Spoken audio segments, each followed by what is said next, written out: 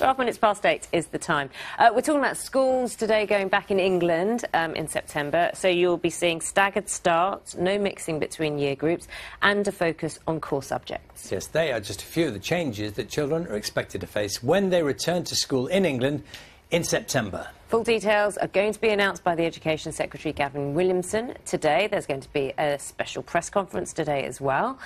We have Dan Johnson, who's at a school in West Sussex, to see what staff and parents think. Interesting, isn't it? Because there are two sides to this. Some, obviously, parents want their children to be educated, but it needs to be done safely.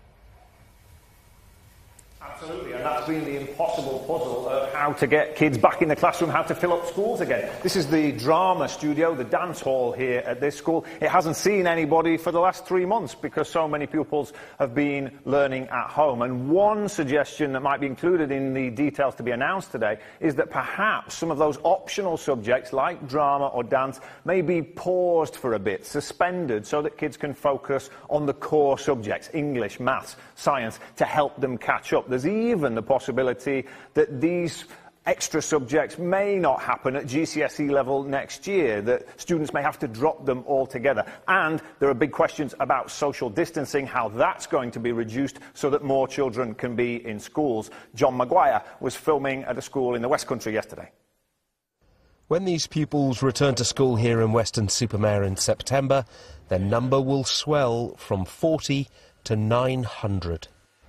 Clearly, the social distancing rules in place now will need to change.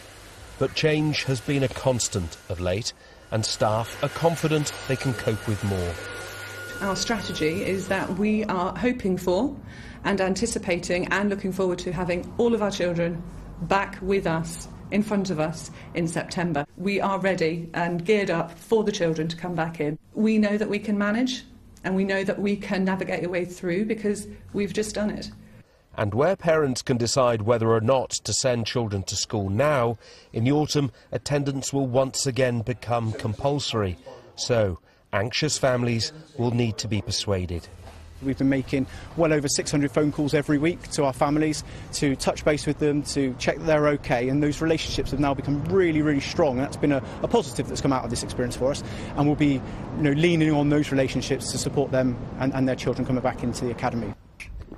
The usual September concerns about school uniform, PE kit or new subjects will take a back seat. The priorities will be safety, reassurance and hopefully a guarantee that pupils will be able to catch up.